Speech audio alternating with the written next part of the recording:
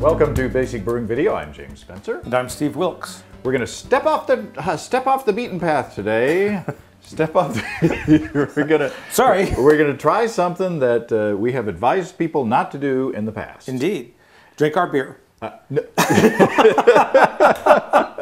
I only do that to save my beer. I'm like, don't drink that. You wouldn't like that. This is what we're going to play with today. Yeah. I picked this up at the hardware store. It is a little 3-gallon plastic jug that you get spring water in. Right. And back in the day, they used to say, "Don't use those plastic water jugs." No. And I went back to advice that I had given on the show in the very beginning, and people would write in, "Why can't I use those plastic water jugs that I see at the grocery store?" Because they say not to use them. Yeah, because somebody told me. I used to ask the same question and still do occasionally. So I'd walk past the big display and think, well, why can't I just do that? Right. But I'd never done it. My fear was not so much the plastic here, although there's some other concerns about chemical leaking and all that, which I never really thought about.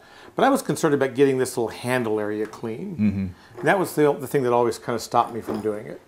Well, back in the day, as I remember it, the argument was that you needed to use glass and not plastic because plastic gets scratched and harbors bacteria and other nastiness. Mm-hmm. And also, here more lately, there's all this concern about things leaching from the plastic into, people are afraid of plastic water bottles for crying out loud now. Right. Now, two things. There are commercial plastic bottles now that are designed for brewing. Mm-hmm. So that kind of made me think, well, maybe I could use just the off-the-shelf kind. And I had a conversation with toxicologist Paul, who's been on the audio side. We've done 3 shows with Paul, the toxicologist. And he's debunked all kinds of myths about things being toxic in home brewing. And one of the things, I talked to him about this, and he said, it's food safe. Mm-hmm. Don't worry about it. Nothing is going to leach from beer fermentation that wouldn't leach from just water at room temperature. Gotcha. Yeah. So with that advice, I said, well, let's go ahead and try this. So I made a pale ale with the jug, and let me go through the process, and, then we can taste it and see if I did something bad. All right. Well, first of all, I used this came with 3 gallons of spring water. So that's what I started with. I started with the 3 gallons of the spring water that was in there. I heated it up to, or 3 gallons or 11.3 liters, I heated it up to 158 degrees Fahrenheit or 70 C. And I was using brew in a bag, so I lined my kettle with the bag, and into that I put 4 pounds or 1.8 kilograms of 2-row, American 2-row. Mm-hmm. And I rested at 152 degrees Fahrenheit or 66 C for 60 minutes. And then I brought that, afterwards I took the bag out, and using these nice thick rubber gloves that are designed for barbecuing, basically, for picking ribs up right out of the smoker, I used those to squeeze the bag. And I got almost all of my water back from squeezing out of the grains. So I started my boil, and at the beginning of the boil I added 21 grams of Cascade for 60 minutes. 7 grams of Cascade at 15 minutes, and then 28 grams of Centennial at flame out. And so my original gravity, and I chilled it, and I poured it through a funnel right into the plastic jug, and I just poured all of it, including the tube from the bottom of the kettle. So I ended up with an original gravity of 1047, final gravity of 1010 for an ABV of 4.9%. So after it was done, and you can go ahead and open our beer while I'm talking, with our Basic Brewing bottle opener, which you can get free with any of our DVD combos, or you can buy it separate at the store. Checks will not be on it.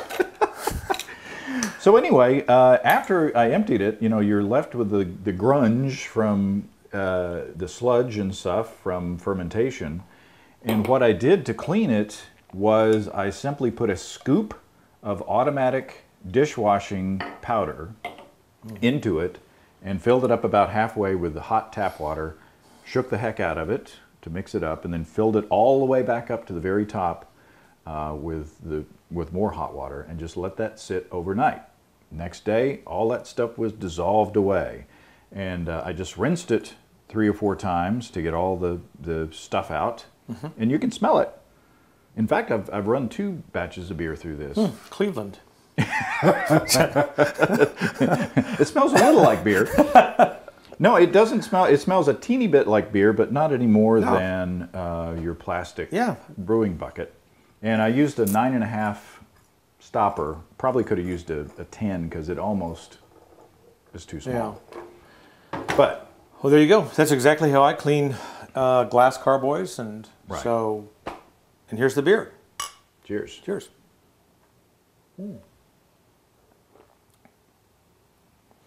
That's lovely. That's a nice little pale ale.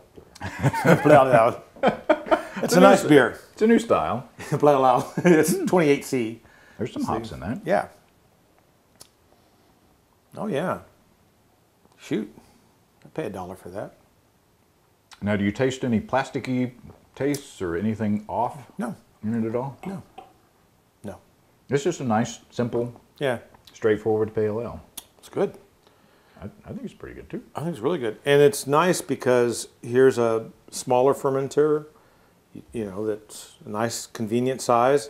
It's small enough you can pick it up and move it. You don't have to have, you know, and even if the worst happened and you should drop it, It'll bounce. Well, it might bounce. It might also split open if it's full of liquid, but at least it won't be glass shards everywhere. That's true. So that's a plus.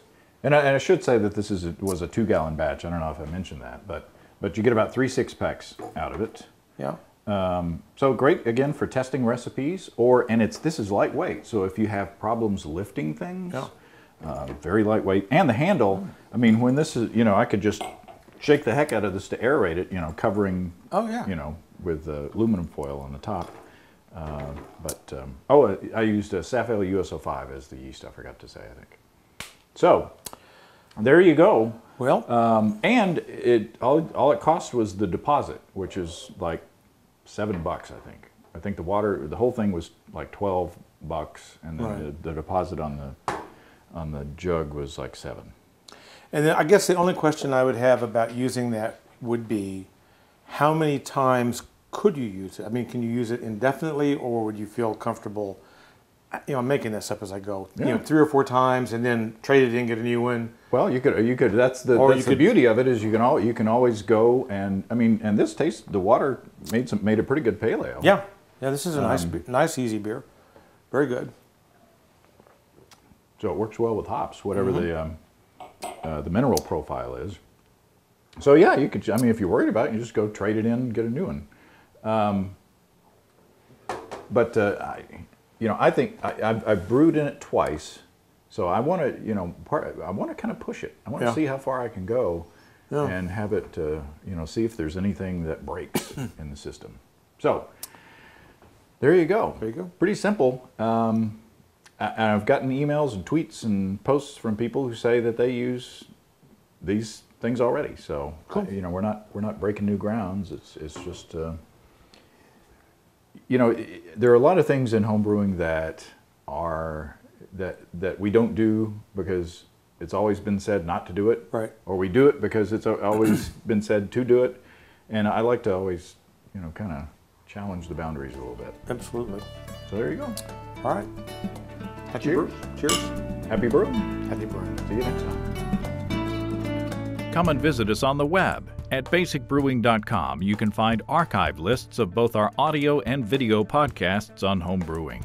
You can also find our DVDs, Extract Brewing and Partial Mashing, Stepping into All Grain, Low-Tech Lagering and Decoction Mashing, Introduction to Wine Kits, and our Basic Brewing Brewer's Logbook, where you can track and log up to 50 batches of beer. Drop us a line. We'd love to hear from you.